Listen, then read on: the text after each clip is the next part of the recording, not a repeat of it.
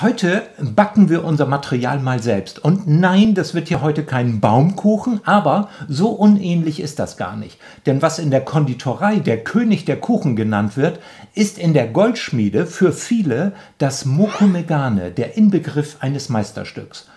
Dazu schichten wir Edelmetalle und pressen sie mit hohem Druck zusammen.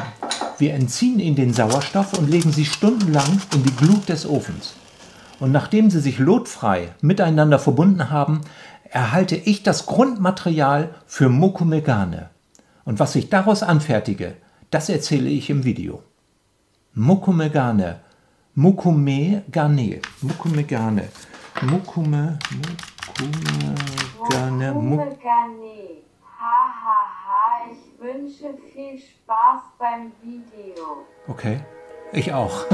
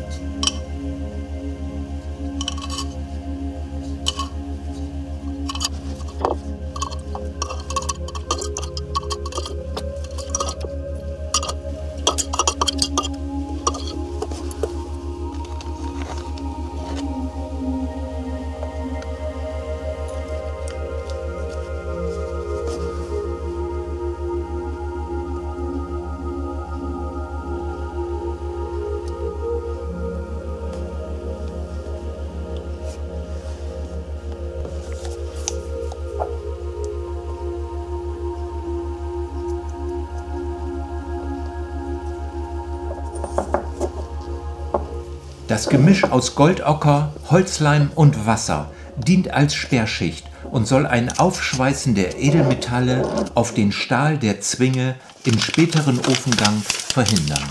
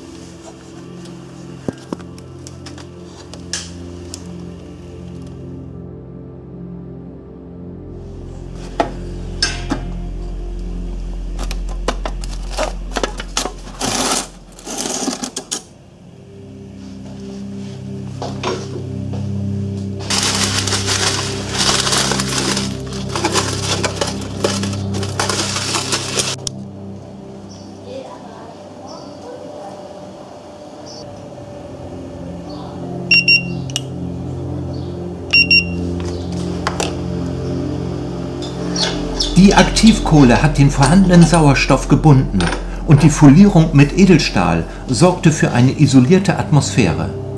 So konnten die Edelmetalle unter Hitze und Druck oxidfrei an den Korngrenzen diffundieren und miteinander verschweißen.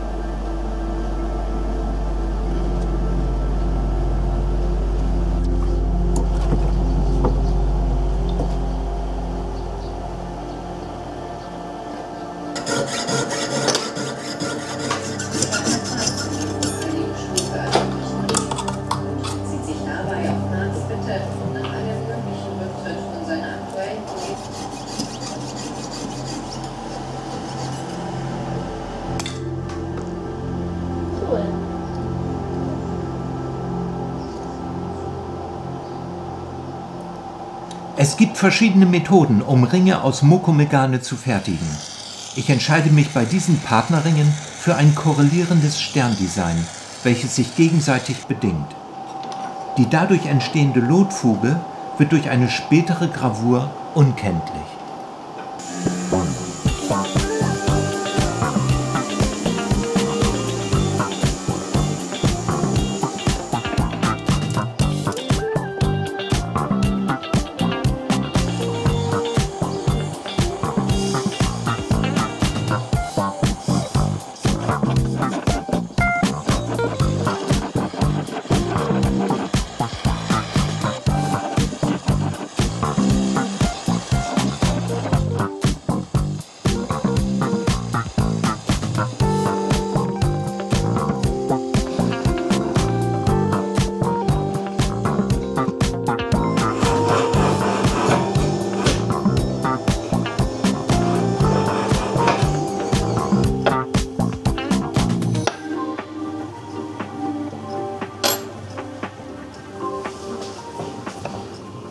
Um eine aufwendige Gravur gut erkennen zu können, werden Innenringe aus Silber eingepresst und verlötet.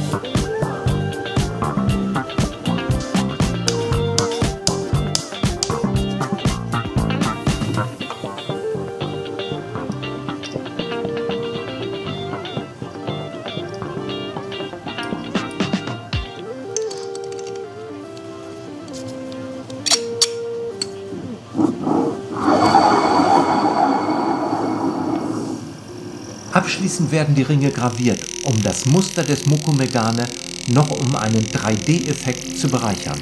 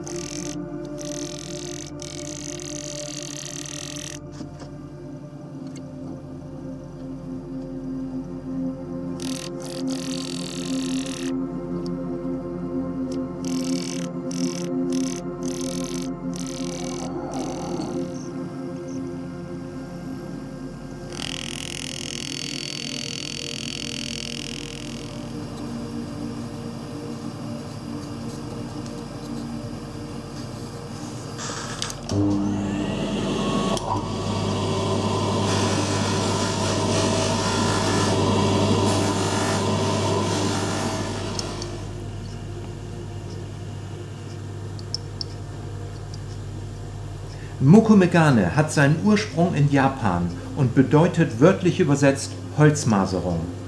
Einzigartig wie ein Fingerabdruck nimmt das Mokume Gane sicher zu Recht eine herausragende Sonderstellung unter den Techniken in der Goldschmiede ein. Was mir noch bleibt am Ende des Videos ist Danke zu sagen für meine Kunden für so einen tollen Auftrag. Hat sehr viel Spaß gemacht, die Ringe zu bauen. Ja, und was ich euch noch sagen kann ist, was ich möchte, ist nämlich ein Daumen hoch und ein Abo. Darüber würde ich mich sehr freuen. Danke und ja, bis zum nächsten Mal. Tschüss.